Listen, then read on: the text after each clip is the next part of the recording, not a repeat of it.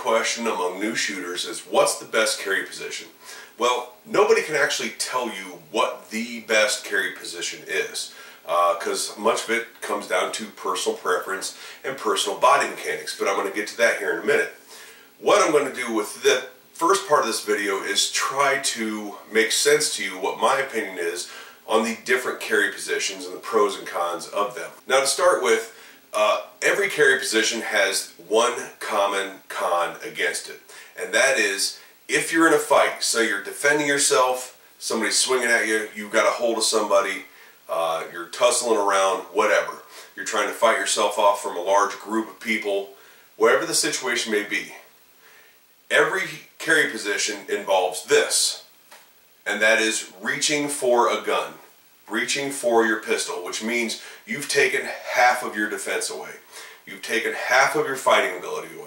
You may be blocking with this hand and punching with this one, blocking with this one, punching with this one, controlling somebody's body with both hands, but any way you put it, you end up having to release the person attacking you in order to reach for your gun, which ultimately puts you at a little bit more danger. So let's start with appendix carry and we'll work our way around the body. With appendix carry, a lot of people like that appendix carry. I personally do not like the appendix carry, and it is for the reason that it hurts me. And a lot of people will say the same thing. It hurts them. Appendix carry anywhere from like dead in front of you off to like right here, just in the 1 o'clock area or so. It's great if you're standing all the time. If you're not in absolute tip-top physical condition, it has a tendency to dig when you're sitting, although in the appendix carry position it's probably the best for automotive defense. If you're sitting in a car and somebody approaches you or a group approaches you, just reaching down and grabbing your pistol, turning to the window is probably the most accessible. Like I said, outside of that, a lot of people complain about pinching, digging, and things of that nature. Obviously, this can be avoided by getting into better physical condition and so on, but those are the pros and cons of being in the appendix carry. Now, carrying in the 3 o'clock position, which would be directly off the side of your hip, directly off this point of your hip, some of the cons are that number one, if you don't like printing and you are a concealed carrier, which you have your t-shirt or shirt over top of your gun, it has a tendency to print more directly on the hip versus just off the hip, front or back. It has a tendency to print more. Number two, in your vehicle, again we're talking about vehicles, if you wear a seatbelt, usually your gun is pinned between you and the clasp of your seatbelt, that giant hunk of plastic or steel where your seatbelt clips in together, and that makes it harder to draw from your side to turn to shoot out the window or even in front of you if you have to defend yourself from your car. Now, the pros are a lot of standardized hip holsters, not holsters that are made specifically for concealed carry or for inside the waistband and things like that, but outside the waistband holsters, a lot of them are based off of a standard 3 o'clock carry. So you're almost always going to find a holster that meets your needs with that 3 o'clock carry position. Now, another con with the 3 o'clock carry position is that you have to reach farther. Unlike with the appendix carry, you're more likely to have to, if you're in a confrontation, you have a hold of somebody, this movement here is a lot shorter distance than having to reach all the way back here, putting your elbow back there, blading your body a little bit, maybe even taking yourself off balance to a point. But that's another one of the cons with the 3 o'clock carry, is it's a further reach than, say, appendix carry. Now, 6 o'clock or small the back carry as the third and final of the popular 3 top carry positions. The small the back or 6 o'clock carry, I have no nice way of putting it. I just think it's dumb. It takes you completely out of your range of body mechanics. You have to reach all the way behind your back, putting yourself at risk by having any sort of guard, any sort of defense up and in front of you, where at least with a 3 o'clock carry, all you have to do is bring your hand back up here, and same thing with appendix carry. If you're not able to reach your gun in time, you can still get up here. All the way back here, not going to happen. Also, if you're in a fight, chances are you're going to land on your back at some point in time. You land on your back, you run risk of injury because you got a giant hunk of steel that you just fell onto your spine with. Also, when you're laying there, you can't reach your gun. Also, of course, with automotive, when you're in your car and having to defend yourself, you're sitting on your gun. There just are no positives with small back carry. It's not the movies, it's not cool, just don't do it. Now some may say, well, what about like a cross draw or a shoulder holster? Shoulder holsters, I think, are equally as bad as the 180 degrees, the 6 o'clock or small of the back carry.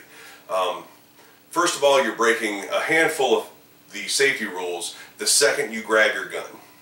You've got your hand on your gun, it's now pointing in a direction that you have no idea what your target is, you have no idea what you're pointing at, and if you have an ND, that thing goes flying backwards into the crowd you may be trying to protect, into your loved ones that you stood in front of to get between the attacker and them, and so on. Also, the second you start pulling it, you're flagging everybody, you flag your own arm, and you also put yourself in a position by reaching across. If somebody happens to be near you, or if you're in a fight, or if you're in a crowd, the second you reach across, they capture your arm.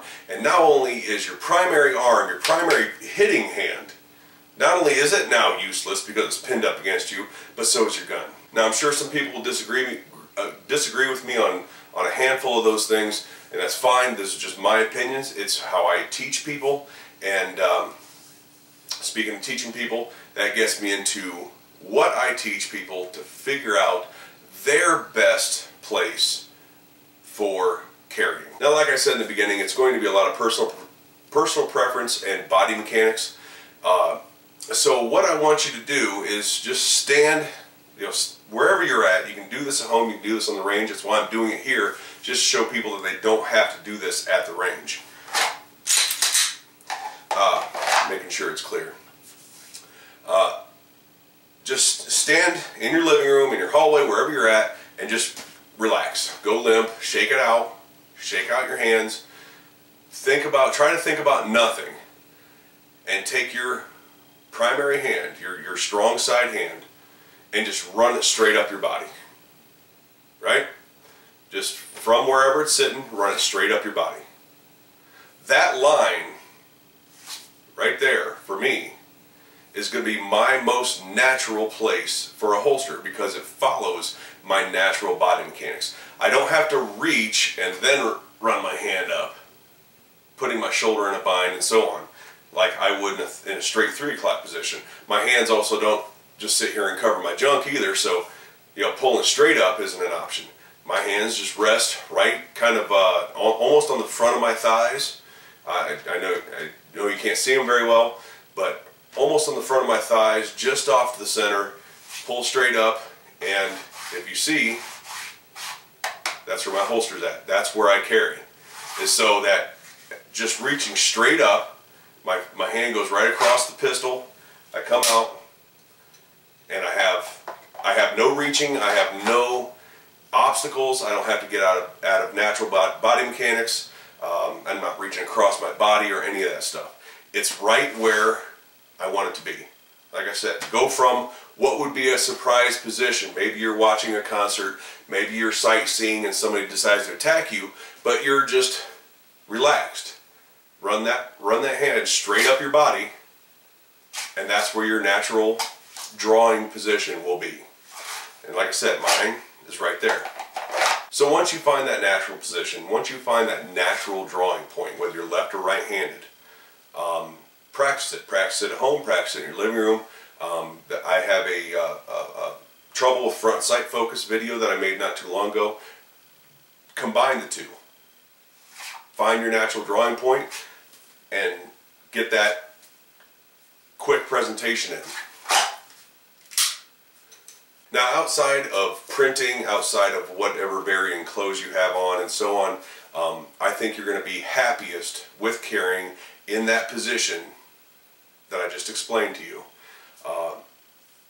And I think it's going to make, I personally think, and from the people that I've talked to and the people that I train, the people that I teach, have all given me feedback on this and said that it works really well for them.